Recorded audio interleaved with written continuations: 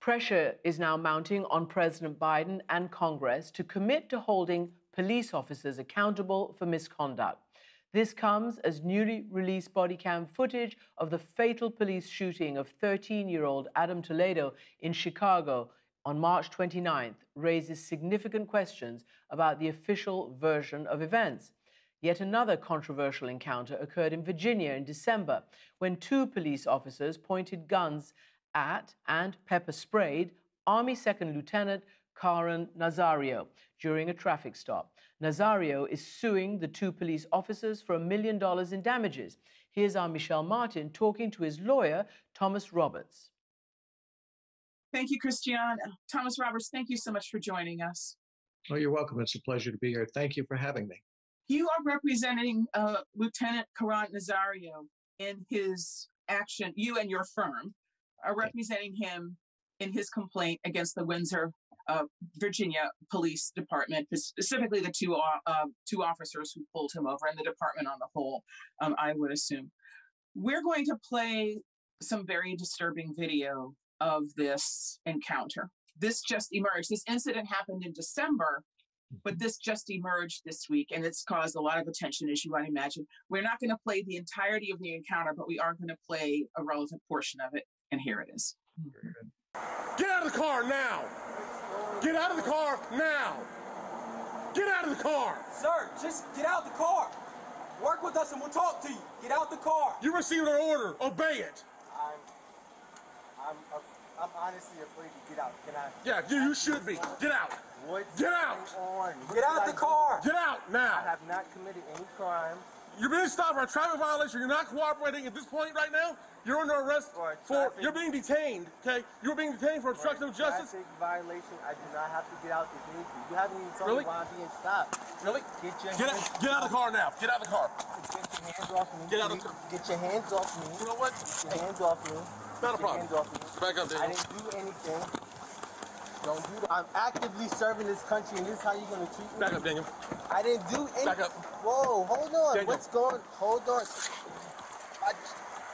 Watch it.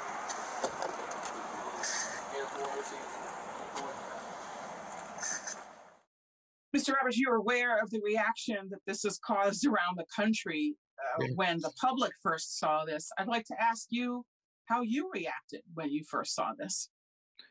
With horror. We saw this first through the eye of Lieutenant Nazario's camera, and it caused us concern. We wanted to get all angles before we took any action, so we obtained the body cam footage, and when we saw that, it confirmed our worst fear. What is your worst fear, and what did you see when you saw this, especially when you saw the incident in its totality? What do you see here? In its totality, what you first have to see is that when he was lit up from the body cam, you can see that he immediately showed that he was complying by slowing down. At one point in time, he had slowed down to 18 miles an hour, and he moved to the closest lit place, which was in sight, and pulled over and stopped his car, rolled his windows down. And although this clip didn't start there, the very first commands that came out were keep your hands out of the window. And throughout this clip, you see that that's exactly what he did. He kept his hands out of the window. And he kept them out because he feared. Why did he fear? Because when he stopped, he saw in his mirror on the side that the first thing that happened is they came out with guns drawn, pointed at him. He was concerned that he was going to die, that something volatile was happening, something wasn't right. And so he turned his camera on at that point in time, had his hands outside of the window and kept them there. Now the commands were conflicting. How do you keep your hands outside the window and get out of the car? He chose to obey the first command and kept those hands out throughout the entire incident. Did they say why they tried to pull him over to begin with? Did that ever, I understand we aren't seeing this video in its totality. It goes on for, some few minutes. Did they ever tell him directly why they say they pulled him over? Throughout the time that he was asking what's going on, they did not. Later in the video and also in the police reports, that's what we have discerned is that it all dealt with that there was not a license plate at the bumper where you normally see one. But again, that issue was clarified when they pulled in behind him and followed him at a slow rate of speed and got to the lit area of the BP station.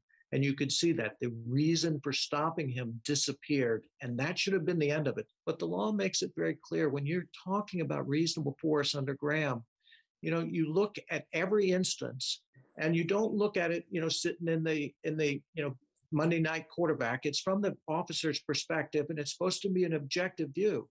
But you look at the severity of the crime. In this case, there was no severe crime. You look at whether or not he's posing a danger to the officers or others. He has his hands out the window. He's dressed in fatigues from the U.S. Army. He is not representing a danger to anybody. His hands are clearly in a I give up, I'm complying mode. I hear people saying, well, he should have gotten out of the car. In the clip that you showed, you heard many times, get out of the car. But in order to get out of the car, what would he have to do? He would have to take his hand and move it into the dark car, even though it's lit, you can't see where he's moving it. And in this case, this young officer had a legal firearm near the seatbelt. It was a concealed weapon. It was lawful. He had every right to have it there. But the last thing he would want to do is reach in the vicinity of a firearm when you have two guns pointed at you. Had he done that and they shot him, we'd probably be hearing a different story. A different narrative would be, young man reached for a firearm, shot, officer's a hero. You hear Lieutenant Nazario say, I'm afraid to get out of the car.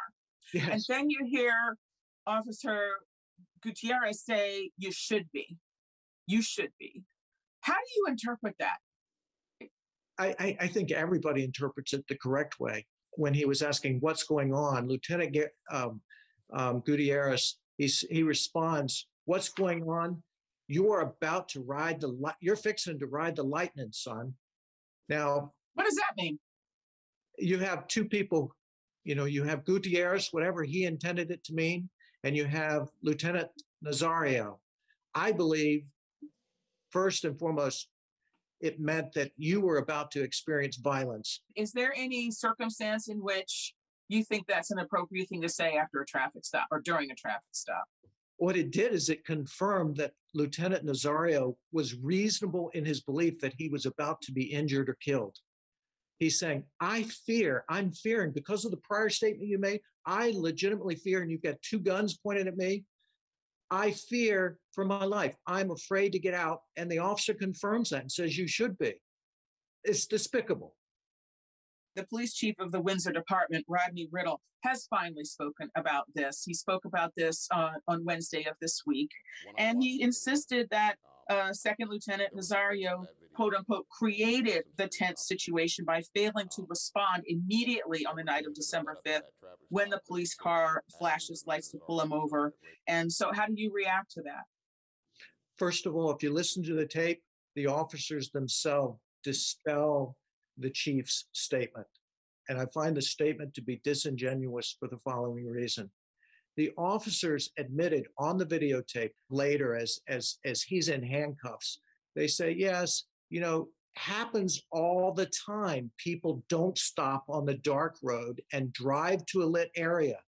If it happens all the time, as they said, how is driving 18 miles an hour failing to obey? So let me just say this. The chief says that the escalation is that this situation in totality is Lieutenant Nazario's fault. But he did fire Officer Gutierrez, who pepper sprayed Lieutenant Nazario in the face, and you can hear screaming at him and saying falsely that he's under arrest, which he isn't. Does that change anything for you? What's disturbing about the statement by the chief of police is, first of all, the chief of police showed up there that night. And secondly, as I understand it, we're going to be investigating further, but the history between Officer Gutierrez and the chief is, from what I understand, a long history.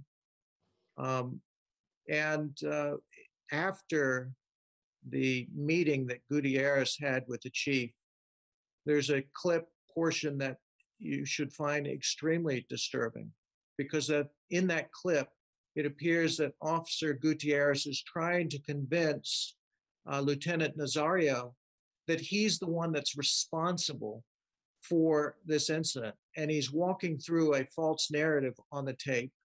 And then it gets worse when he says, you know, I know, and I'm paraphrasing here a little bit, but I know, you know, it's your right to make something up this, to speak out. But if you let it go, we're going to let you go, while he's got the man in handcuffs. The chief's giving me discretion on how to handle it. He's like, these are the two choices. I said, that's what I was thinking. That's what I want to do. He's like, not a problem. We can either let it go, help him out, get his eyes back, and get him on down the road so the Army doesn't get involved, or we can charge you, and then it's a big hassle for you. It doesn't change my life one way or the way. I don't know how to interpret that other than saying, you know, you shut up, you keep it quiet, and we're not going to charge you with the crime. We have words for that. It's called extortion. This is wrong. You can't do that. At the moment you and I are speaking, there has been another killing of an unarmed individual in Minnesota. Former police officer Derek Chauvin is on trial in the death of George Floyd, with also video evidence that has now gone viral internationally. This has been seen all around the world. What do you think about this particular case that people find so disturbing? What is it that you think the public is reacting to here? First of all, I'm seeing from the public, I'm seeing an overwhelming response. From some of the leadership, there's a corner that's missing. You know, many of my Democratic friends have spoken out, but in the conservative circles, there's complete silence. Mm-hmm. Among the population, not so. Among the leaders, silence. I think they're afraid because it's yet another Black man that they're not going to speak out. That's wrong. Justice is for everybody, irrespective of the color of your skin. And I tell people, you know, we take cases, whether you're white, whether you're Black, we take your cases. But the unfortunate reality is that so many of our cases are cases involving minorities, people of color. That's a sad reality. And conservatives have got to get their head out of the sand and say, this is a problem, and it affects minorities in a way that it shouldn't. It's too much on the minority community. Why does this bother you so much that you're not hearing from conservatives expressing outrage about this? It's embarrassing. It's embarrassing. I'm a conservative because of the views that I hold. I hold the views that all men are created equal. I hold the views that government and the force of government should be restrained by a constitution. Traditionally, that was a conservative view. And there was a time when liberals and conservatives could meet on some essential elements, like the First Amendment, you know, the right to speak. Mm-hmm. People used to say, you know, I may disagree with you, but I will defend your right to speak. I will die for your right to speak. We've lost that in this country. What do you think should happen now? Or what does Lieutenant Nazario think should happen now? Well, first thing, giving an individual a shield or a badge and a gun is a responsibility. It's an honor and a responsibility.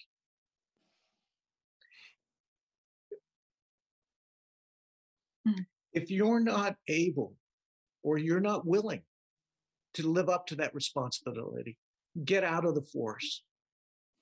And I say to officers, if you see a fellow officer that's unwilling or unable to live up to that responsibility, don't tarnish your name by standing there doing nothing. You need to intervene. You need to say, we are subject to the law, and you may not violate the law by using excessive force on this man. And you may not cover up a matter by writing something in your report that is inconsistent with the facts. There are good officers, and those officers should be the ones standing up and saying, no more, this has to stop, because it ruins their reputation. You seem, forgive me for, obviously we are here to talk about Lieutenant Nazario. You're here as his representative, but you seem very upset.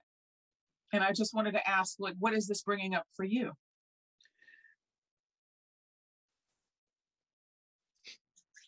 I love this country, and I know a lot of people do.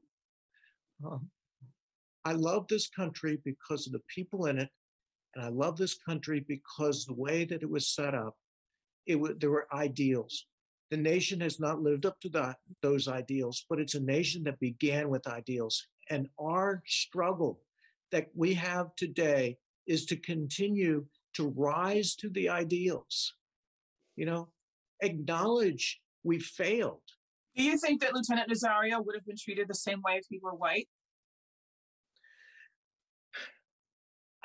In this case, I don't believe so. And the reason I say it in this case, because the officers acknowledged that first of all, it happens all the time that people travel to this lit area. And secondly, they acknowledge that 80% of the time, it's people of color who do that. And so coming out guns drawn, I think in this case has to be based upon what they've told us was in their mind.